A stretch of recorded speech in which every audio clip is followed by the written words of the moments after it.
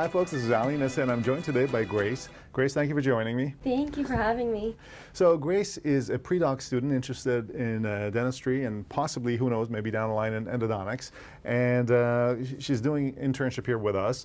And Grace, you had an interesting question that I figured would be probably worth making a little video for our audience. Of course, the question is a little bit on the basic side, but some of the dental students and possibly even some patients might be interested in an answer to this question. So what was your question? What is a root canal? Of course. So what is a root canal is clearly something that every patient that walks into our office knows, but of course there's a lot of misconceptions about it. Everybody has a certain answer. Sometimes people say, well, root canal therapy is removing the nerve. Some people say it's removing the roots, but it's actually none of those. It's a little bit more complicated, which is partially why a lot of dentists just kind of give a simple, easy answer by saying, well, you have pain, we're going to remove the nerve, and you're going to feel better. But that's really not what's going on. So expand on the topic. And since you are a kind of a science student, you understand a little bit of science, I'm not going to keep it too basic, and I'm going to use some of the terms that are going to be simple to understand, but also get into more detail than I would normally explain to the average patient. So let's see if I could do this, okay? All right, guys. So a tooth is obviously made up of a crown portion, which is the part that you see in the mouth, and then a root portion. And it's almost like an iceberg if you think about it. If these are the gums, this is the part that you see, but just like a telephone pole, you need to have something underneath the ground to stabilize this, and that's what the root is for. And inside, the way the root forms is it forms from the outside in as the tooth erupts up, and a portion of tissue gets caught, kind of tangled in the middle of the root, and that tissue that's in the middle of the tooth, if you think of this as closing this way as the root and trapping tissue in the middle, this tissue is called the pulp tissue. It's not the nerve, it's called the pulp tissue. Okay. It contains some nerves, but it contains a lot of other things, a bunch of other cells. And on a normal circumstance, this tissue, like anything that's underneath the gum, here is sterile, okay? The tooth contains this enamel surface and dentin and root, and there's also live cells on the outside surface of the root, which is called cementum, okay? And then you have these fibers that attach the tooth to the bone, and that's basically how you get a little bit, almost like a trampoline. The tooth is kind of moving inside the jawbone, and that's what stays, that keeps the tooth in place and gives you sensation during chewing.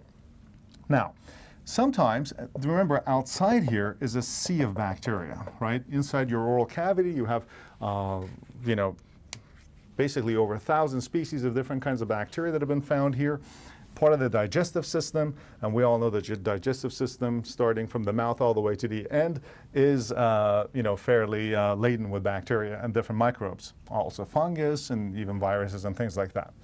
But sometimes, due to, I'm not saying that you, but some people not brushing, they end up getting a little bit of decalcification of the enamel due to acids, and also acids in the diet, as well as acids that are produced by the bacteria that end up creating a little bit of erosion and caries, that's what's called caries, that then over time extend and move towards the sterile space called the pulp.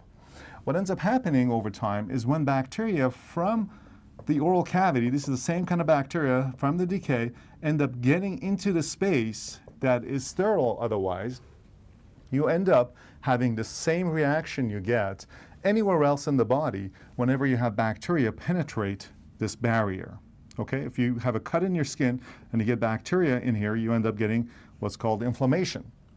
So here you get the same thing. Remember, there's vasculature that runs here. There's a blood vessel as well as a nerve and everything that runs and goes up here. So you end up getting inflammation inside the space. The difference between this space and this area here, the same amount of bacteria produce the same type of inflammation, except that here you have a tissue that can expand, plus you have blood vessels from every direction that can bring in inflammatory cells, including white blood cells, to help kill and remove this bacteria. And that's why very often, unless somebody is immune compromised, this can easily be resolved. Okay? However, here what you have is you have a space that is encased in hard tissue. This happens in 2 other places in the body as well, or a total of 3. You have inside the tooth, you have under the nail bed, as well as inside the calvarium, where tissue is basically encased in hard structure. So any amount of inflammation, as you've ever had a misfortune of getting your nail bed under, in a car door or something like that, stuck in a car door, that is a really painful situation. So that, as well as any kind of inflammation inside the head, these are all painful processes, including a toothache. So what ends up happening is the body tries to bring in white blood cells to kill off this bacteria, and it ends up, because there is a constant source being supplied from the top in terms of the decay, the body ends up losing that battle, and bacteria overwhelms this tissue inside here, and you get what's called necrosis, which is the death of the pulp tissue, which is the tissue that's inside here.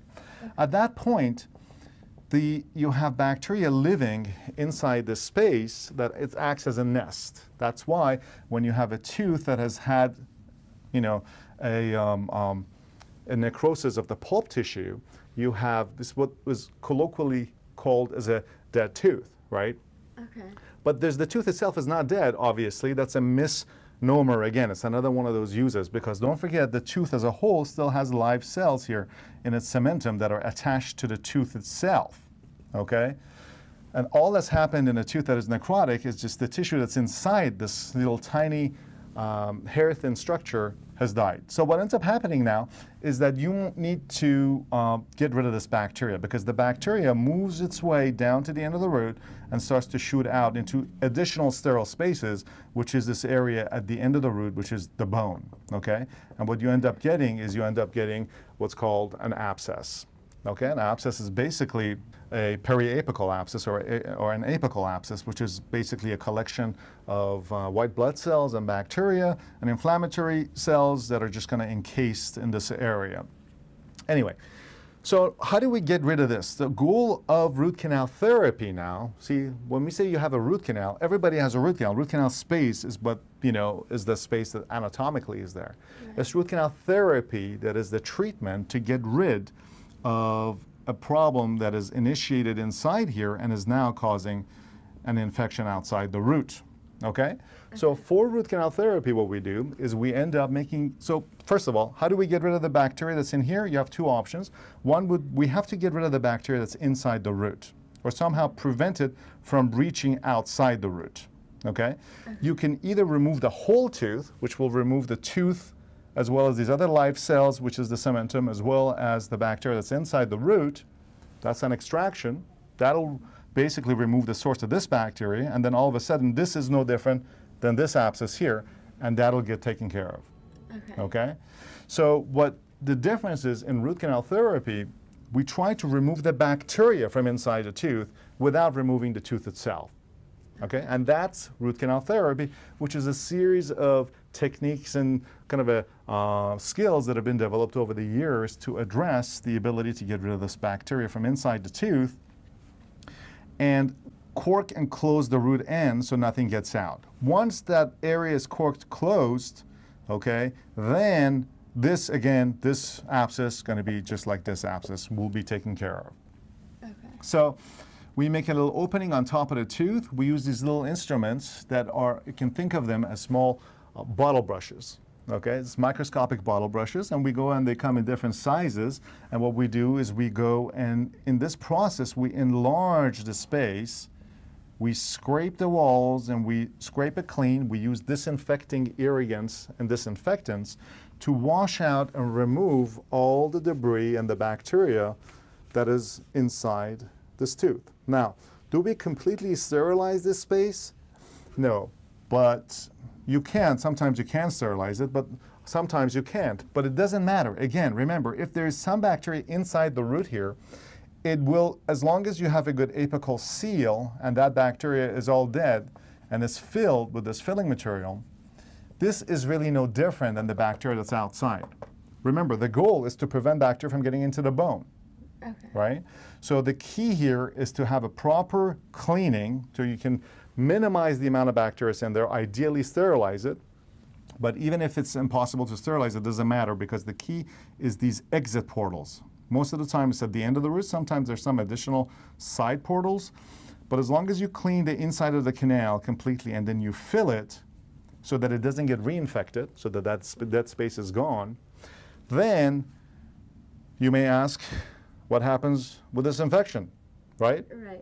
So do we remove this infection through the tooth or not?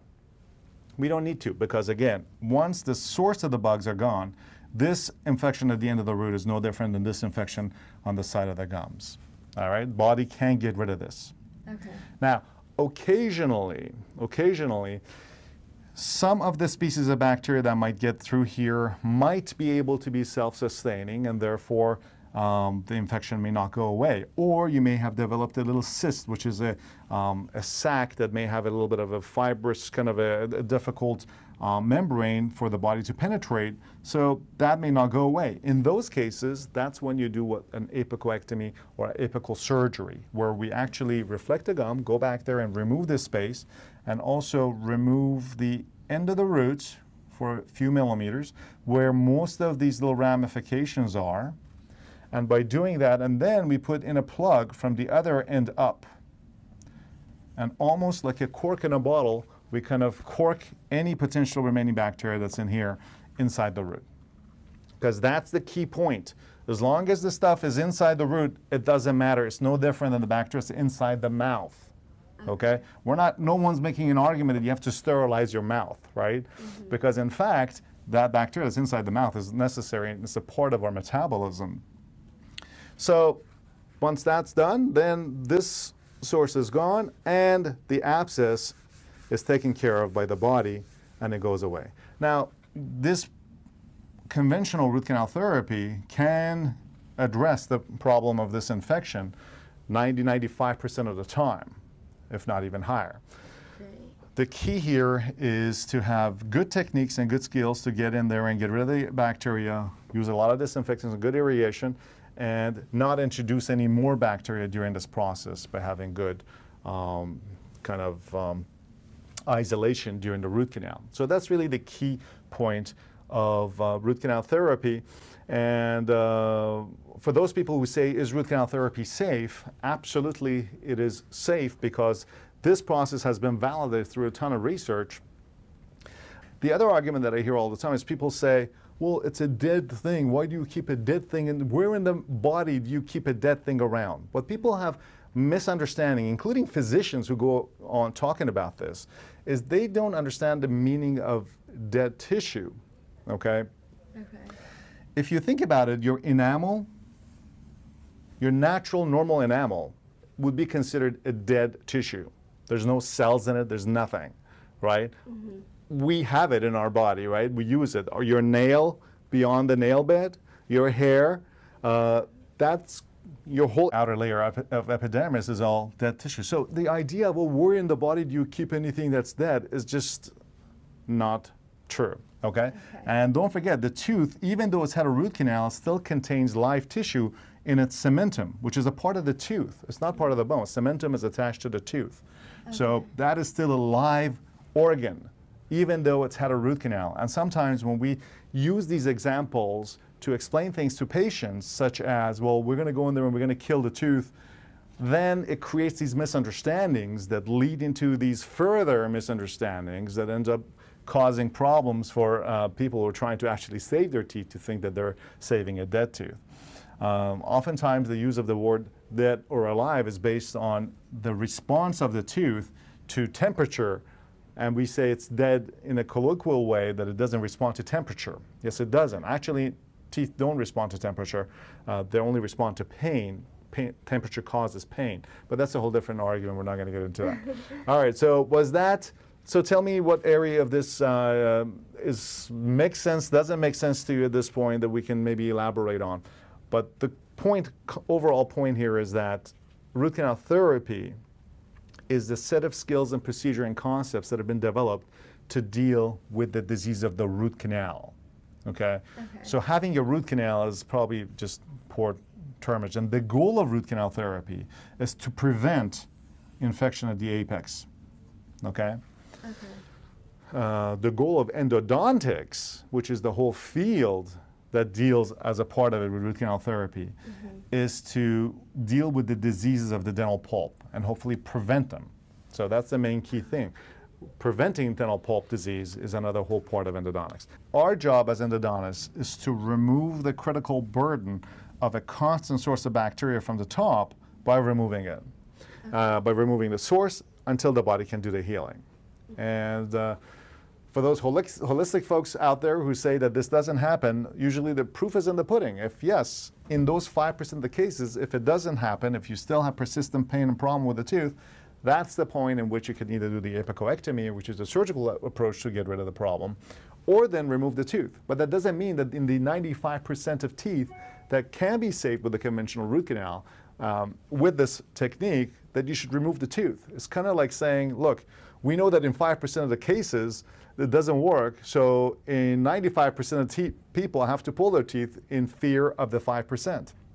It's kind of like saying, you know, probably suicide is the best option for avoiding death in the long run. So anyway, that's what I wanted to say. Does that answer the question for you in a long-winded way? Yes, it does. All right, I hope you're not too confused. Anyway, for Real World No, I'm Ali and Sandy. We're joined here by Grace. And Grace and I say, let's save some teeth.